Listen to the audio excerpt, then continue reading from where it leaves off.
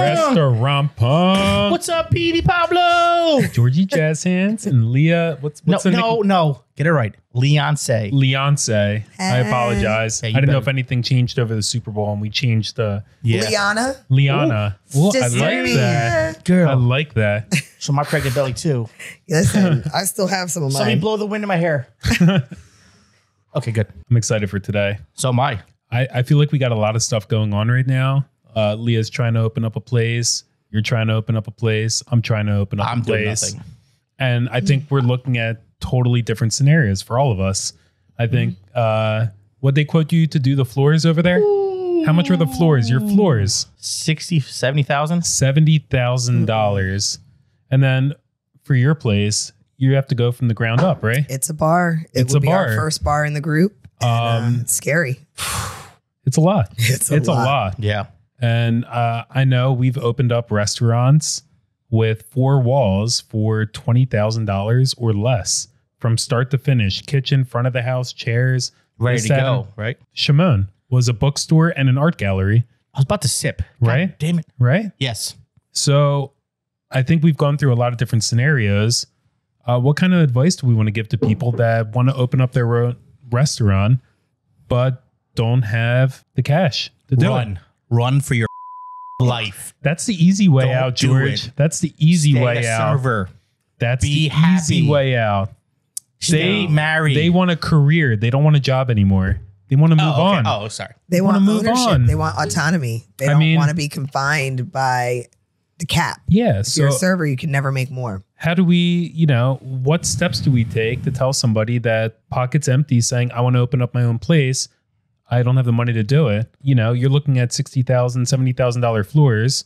I'm opening up downstairs with downstairs with whatever we need. You're opening up a bar from up. How do we get the money? Do we open up with what we got? How do we do it? We know we can do it. Patience. Well, I feel like a lot of the things that Yanni always says, or you guys that have been in it a lot longer than me, it's always look for low risk, look for something that's already set up, somebody that already is trying to get out, the equipment's already there, or we go looking for places that are selling off all their stuff. You just got to get creative. Like we were talking about the floors are going to be 70,000. How else can we do floors? How about we strip them down and refinish what's there? Or what can we do ourselves? And that's the benefit of having the group too. Yeah. That's what we're doing now. We're trying to find a cheaper route to the floors to make it easier on ourselves. So we're not throwing all this money out for the new floors, which I think are stupid. Well, yeah, I came in and I saw the floors after they ripped them out. And they're like $70,000 to redo these. And I'm like, I love the floors as is. Yeah, concrete is on trend. I would throw a little of the paint on the floor because it's all nice concrete. Little white drizzle here and there. Just love it. Make what you got work. Those 4 walls can do wonders for you if you know how to efficiently lay it out properly. That's what he said. That's what, yeah. Look, 4 walls, layer out. Love what did they say at the one place that we're opening up, Petunia? They're like, you can't have an oven in here. Okay, no oven, done. You need to put a hood system. Why? Well, how are you going to cook? I'm like, can I use a steamer? No, you cannot. Can I boil water? Yeah, you can boil water. Okay, we're opening up a pasta restaurant. All homemade pasta. We boil the water. Can I keep my sauces hot? Yeah. Can I make my own sauces in a pot? Yeah. Okay. We could do a kitchen with 2 burners and call it a day. I don't have to spend $20,000 to outfit it or get a hood system or do that. Make it work. Whatever it takes. You gotta get whatever it takes. Old Shimon used to have a small little oven and a burner. They want us to put it up there? No, we're not going to. 60 covers, 65 covers. It was nuts. A candy store and an Thomas Kincaid gallery. And they tore down the wall and they're like, okay, go. Okay. It was nuts. And then, then I put a small pizza in there. So we had 2 ovens in there. And it was still ridiculous what you guys are putting out and what I was putting out. And now Shimon's got less seats and a stupid, beautiful kitchen for no reason. But you know what? I love it. Love it. As long as you can use what you got the right way, you can move forward. And that comes to front of the house, kitchen. I think people are too worried on the mechanics of, I need this, I need that, I need the other thing to move forward. You know what? I think Yanni says it the best. Pivot. If it's not working, pivot. What's that Friends thing? What does he say? What? Pivot. I don't watch Friends. I'm sorry. That's okay. It's not me. Even if you don't, you should know that scene. Yeah. Something with the couch and something with the couch. Know. Yeah. I never saw I don't know. What? No. I mean, I've seen never seen either. certain episodes, but But I mean, that's exactly where we are with the bar, because my partner and I, we don't have first they wanted us for it to be a restaurant and bar to build a bathroom. To build a bathroom in this location had to be union workers because it's a corporate building, and it was going to be $75,000 just for one little unisex bathroom with a sink. We couldn't do that. So it's like, okay, well then we'll go to a bar. Well, now we want to change the facade of the bar. Listen, just get open. Let's just get some booze in there. People aren't going to care if the bar isn't the color we originally wanted. If you have a good product, I think if you have a vision and a product, you can get there. Just start simple. And as time goes on and you're doing well, then you can add on. Eventually, once we're making money, we might change the structure of the bar. We might add more seats. We'll do build outs. But my advice to anybody, if you really want to do it and you got the drive and you feel it, just go for it. Start small, low risk, and don't overcomplicate things. Once you start doing all that, you lose yourself in it. Yes. $70,000 floors, nobody's eating off the floor. Are they clean? I will. And is your food banging? Like, besides that, what else do you want? I mean, I do some banging. I do cook some food. So I mean, I'm together, we got a party. You can make it all work. Get good music in there, good food, good atmosphere, good staffing, employees that can engage. But it's also like guests. How we are as owners too, because for your bar, you and your partner are well-known people in Langston that they will come to see you guys. So you can open with 4 bottles and some soda, and guess what? It's a party. But I argue that all day because we've done a lot of don't argue me. Don't you dare argue with me. Don't you talk to me like that. But we've done a lot of guest bartending, and people will hire people like us because we have a following and friends to come in, and that's supposed to make their business busy that night.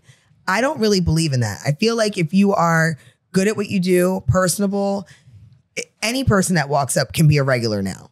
I make regulars every week. So whether we're well known or not, I'm actually not banking on my friends and followers to make us successful. I'm banking on making new ones that are already customers of that property and using that to propel us forward. And then our people will pop in here and there. But like last summer, we had a restaurant, and I can count on one hand, actually 3 fingers, the people that I know personally. Hey, nasty. But I can count on 3 fingers the people that I actually know that drove all the way down to support us, and it only happened twice. So banking on your well-known friends and whatnot, and your well-known, also like well-known customers, and like more than that. Friends are losers. But if they love the place that you work at already, they're going to come and say hello, but they're probably going to go back to where they met you, like at the place that they love. That's why they go there. But yeah, that's not my plan. My plan is to really build up new customers, provide a good product, make people have a good time, and not worried about all the superficial crap. Well, I think when you build up those new customers, you're building that foundation. That foundation, they're going to bring their friends at some point. They're going to bring their friends. They're going to talk. And any great business is started with a good foundation. And cheap floors. Well, I had a manager that used to say, a shout out to Darren. He used to say, "Hey, Darren." I love Darren. He was one of the best I've ever worked for. But he used to say, you can get a cold beer anywhere for $2 or $10. It's about where you're at. Am I here for a Coors Light? Because I can go buy a Coors Light next door and sit on my couch and drink it for way less than what I'm going to spend with you. So they're not coming necessarily for that drink, unless it's a specialty cocktail or something that you make they can't get anywhere. But overall, people are coming for the experience. They're coming for you or for what you provide, not necessarily because you have beautiful floors and your ceiling is state of the art, digital or some crap. How many shithole places have you been in Philly or New York and had the best time? There? And it's places like that you look at and you're like, these people didn't invest a thing into this place. They didn't have to. And it took me 3 weeks to get a seat in here or a seat at the bar. And those are the best places. Mean, that's the best example I can give. That it doesn't take a $50,000, $100,000, whatever investment. No, For a good cook, give him one piece of equipment, he'll make a menu out of it. Give somebody with a good eye, they could take a layout and make it hot. And it takes very little to go a long way with the right people. Look at that one place. It's near here. It's huge. It kind of looks like a furniture store from the outside, but it's beautiful. And it's like, wow, flashy. I want to go see this place. And you go there and you're like, well, there's not really anybody here. It's huge and it's just a vodka tonic. Like, it's not that big a deal. Yeah. And they put all this money into it, where if they had to start it with something more like how we do in the Cara group, small, intimate, it's got a feeling, it's got a vibe. You feel like you want to be there. I feel like that kind of stuff will sell itself over and over again rather than we're all going to run to the flashy light, go in there, see it's like, okay, whatever, and then never go back. You always go to the place with the line out the door. Yeah. Right. And I stay away from the white light, guys. Stay away from the white light as well. Don't go into the light. Don't go in. New owners, don't be afraid to spend the money. Don't be afraid to find it. You're going to be broke for a very long time, but it's okay to be broke. So be broke now. Well, it says the first 3 years, you're not going to make anything. So just it's fine. You can do it. You can do it. Even if you have restaurants, you're still going to be broke. Yeah. Well, yeah. Always. You're still broke. Always. Sorry, keep Jenny. Going. Keep going. So I guess the best advice to give is run. Don't run. Don't run. Make a career, but do it the smart way. Don't go all out. Don't load up everything. Just open. Just open the doors. Don't overcomplicate it. Don't overcomplicate it. And always wear pants. And I think we'll save this for another episode, but get the right deal. Always Get the right. There's a million places on the market, but maybe 1% of them, the deals make their home run. They're home run deals. Yeah, I got you. So, low risk. Low risk. So I don't know. Anything else? No, I'm good. I'm good too. Freaking sweating. It's hot in here. I'm hungry. God damn. You want to go for a drink? Yes. Yeah. Yes. Guys, I'm Pete. Georgie Jazz Hands. Liana. I like Rihanna. Rihanna. I like them both. I mean, but I am just Leah, and I think that's good enough. Cheers, everybody.